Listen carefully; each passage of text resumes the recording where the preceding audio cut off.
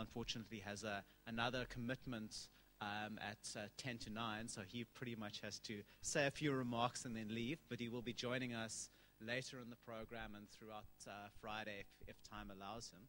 Just to say good morning and welcome to the first Safety and Violence Initiative Homicide Colloquium. I'm glad you all can be here, so a warm welcome even though the room's a little bit chilly, but hopefully it'll warm up during the day. I'm going to say a few things after Professor Moll has spoken, but he's going to speak for about 5 minutes or so, and then just to emphasize, he does need to go, but he will be back to join us in a few other sessions as well. Professor Moll is Deputy Vice Chancellor at the University of Cape Town, newly appointed in a sort of acting capacity given that Professor Crane Sardine, who was the Vice Chancellor responsible for transformation, has been UCT's loss, but he's the Human Sciences Research Council's gain. So he's moved over to become the head of the HSRC. But Professor Moll has a very auspicious and prominent background. He is a professor and senior specialist scientist. He's the former head of surgical research in the Division of General Surgery at the University of Cape Town and the Faculty of Health Sciences. As chair of the Department of Surgery Research Committee.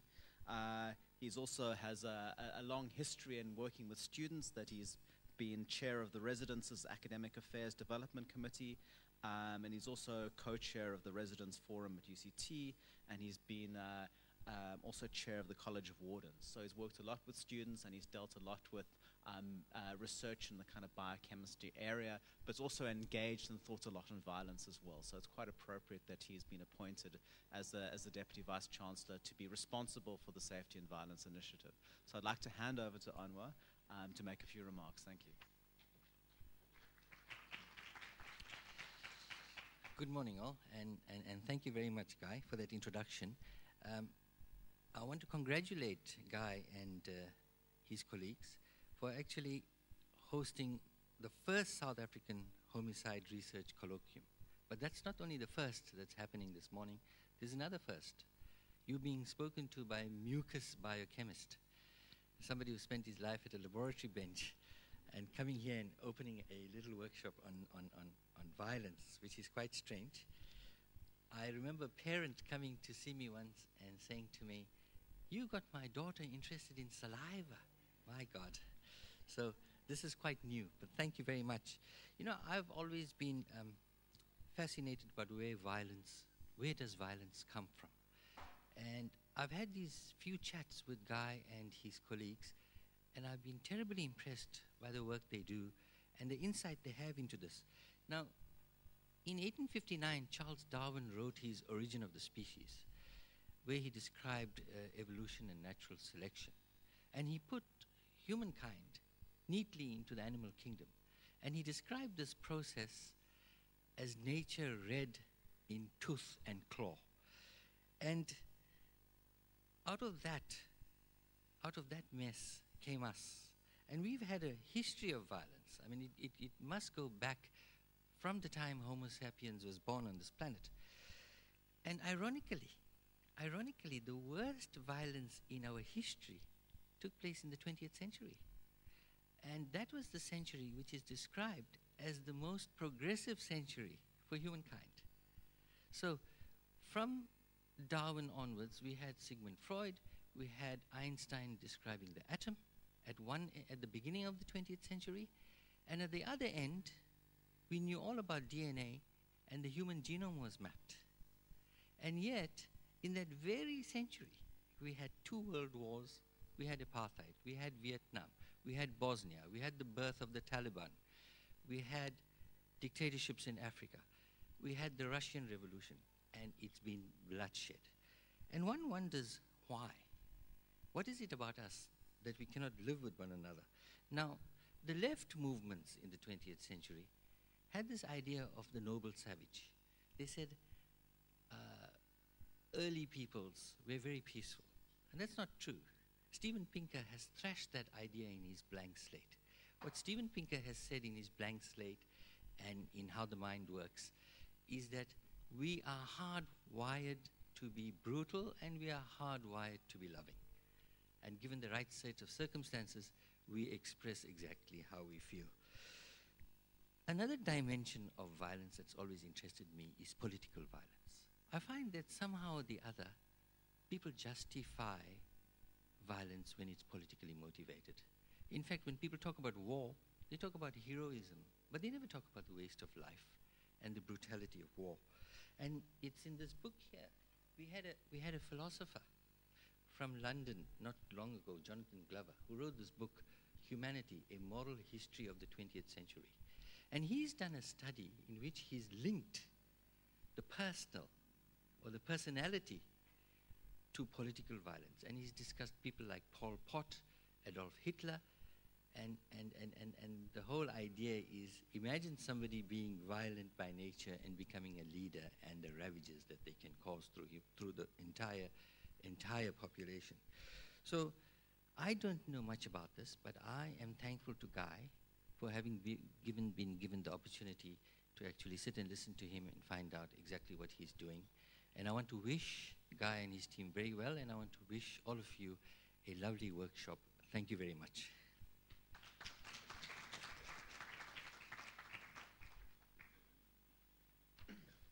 Thank you very much, Anwar, for those brief and insightful comments. Usually when we kick off conferences, we sometimes get speakers who go on for hours and hours and put our program behind.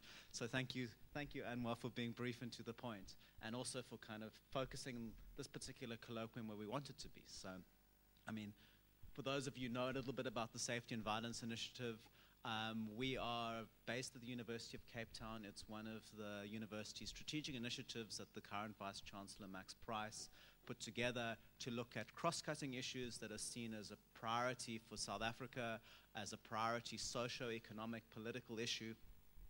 And the idea of something like the Safety and Violence Initiative is for it not to be a research center or a research unit, or for it to be an academic department, but for it to be a word that a number of my colleagues use, a fulcrum, a place that kind of brings academics, students, researchers, policymakers, activists together kind of from across the disciplines, from various areas of specialization to look at things that are kind of cut across these particular issues. And so certainly safety and violence is one of these things. And this colloquium is a result of a number of conversations that have been happening at UCT and within the Safety and Violence Initiative, conversations in the steering committee and with other people around what should be a big program, what should be a big focus for SaVI going forward.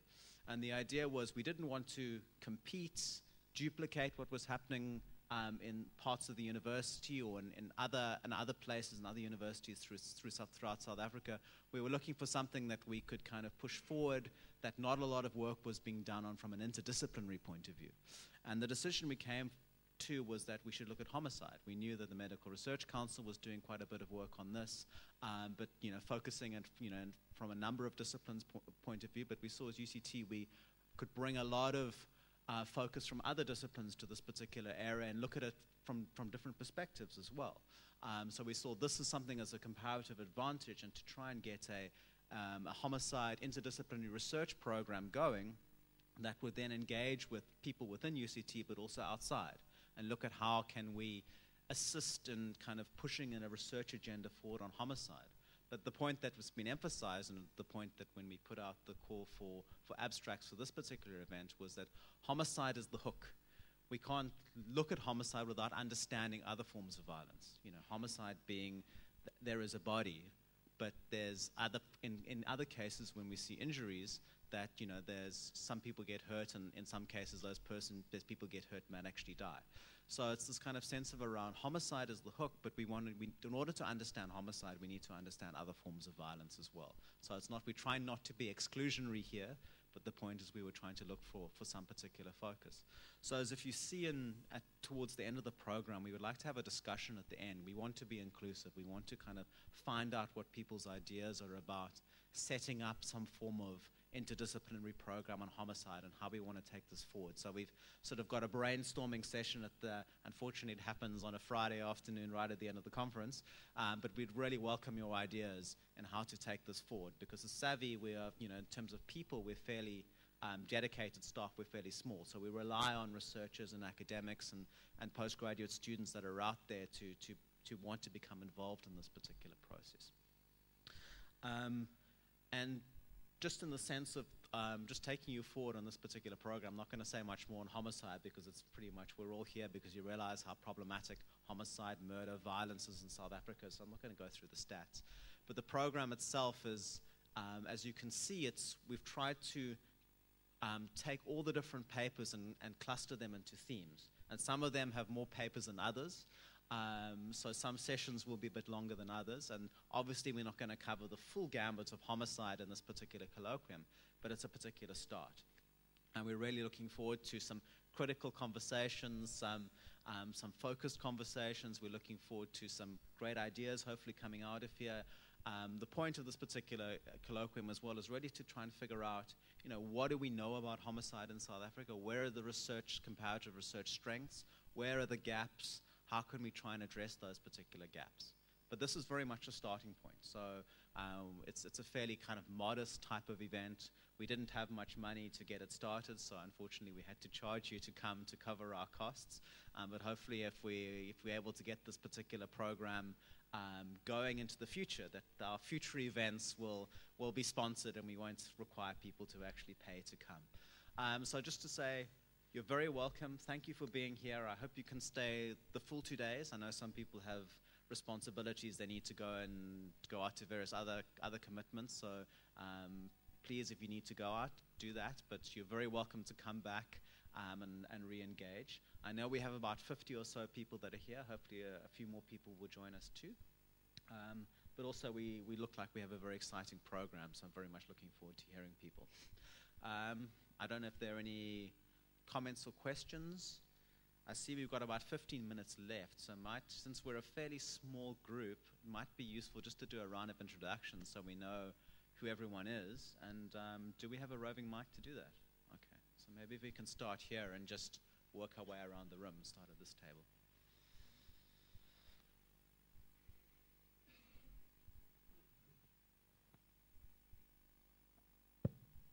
I'm Sean Kaliski. I'm a forensic psychiatrist and I run the Forensic Mental Health Service in the Western Cape. I'm Rika Ruiter from Vaal University of Technology, lecturer in policing. My name is Annika Eichstedt and I'm doing my Master's in Criminology, Law and Society at UCT.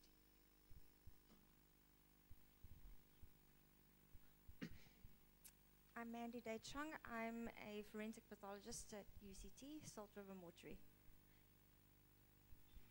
My name is Laura Heathfield. I'm a lecturer at UCT in the area of forensic genetics.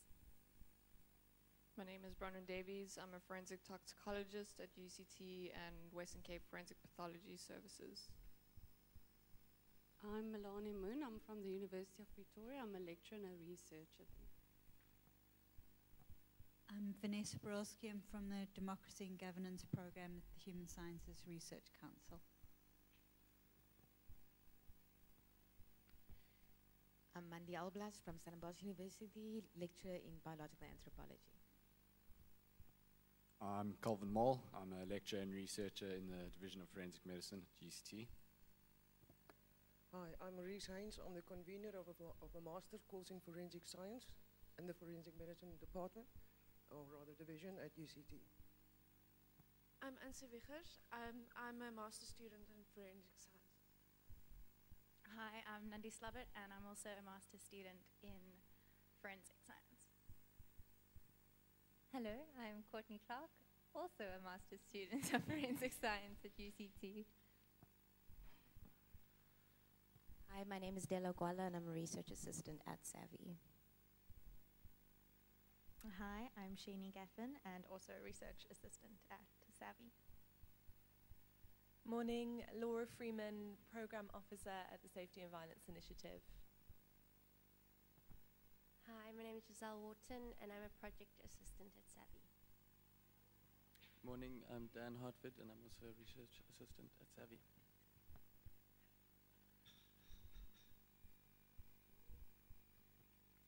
Hi, my name is Isel Moller. I am a registrar in the Department of Forensic Pathology at UCT. I'm Diana Geralaza. I'm a forensic medical officer at Salt River Mortuary. Hi, my name is Kelly Gillespie. I teach at Wits University in the anthropology department. Good morning, I'm Lucas Munting from the Dalla Omar Institute at the University of the Western Cape. I'm Julie Berg from the Centre of Criminology at UCT. I'm Alrena van der Spey, also from the Centre of Criminology at UCT. Craig Oosthuizen from the Safety, Policing and Justice Program at Indifuna Kwazi. Andrew Fall from the Centre of Criminology at UCT. Good morning, Grania Perkins. I'm a doctoral student at the Centre of Criminology in UCT. Good morning, I'm Roxanne Jacobs, a research psychologist from the South African Medical Research Council. Hi, I'm Sharon Johnson. I'm a postdoctoral fellow in the psychology department of Stellenbosch University. Morning, I'm Simon Winberg. I'm an electrical engineer. I'm a bit of an oddball. But I'm looking at ways that data processing can help to reduce the crime rate. Morning, I'm Nancy Hornsby. I'm a scientist at the Violence and Injury Research Unit at the South African Medical Research Council. Good morning, I'm Jennifer Manicum, social worker, and doing the Master's Clinical Studies at UCT, and I'm also part of the Victim Empowerment Program. Thank you. Good morning, I'm Andrew Nicol. I'm a trauma surgeon and I run the Risky Hospital Trauma Center. Good morning, Sebastian van Aast, also a trauma surgeon. I work at the Red Cross Children's Hospital and I'm also chair of Child Safe South Africa. Morning, my name is Adil Jabbar. I'm a PhD at the UCT School of Public Health. Good morning, I'm Amanda Dissel. I'm from the Department of Community Safety in the Policy and Research Directorate. I'm John Cartwright. I'm a lapsed medievalist and I'm an independent consultant in public safety.